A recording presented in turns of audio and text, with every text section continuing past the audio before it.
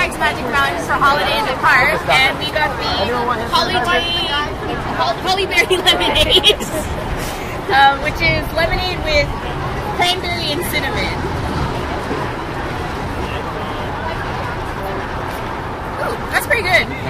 It's a little bit like a sort of like mulled cidery kind of taste, so you get that little bit of the cinnamon hint and a little bit of like cranberry juice-ish, I guess I would say.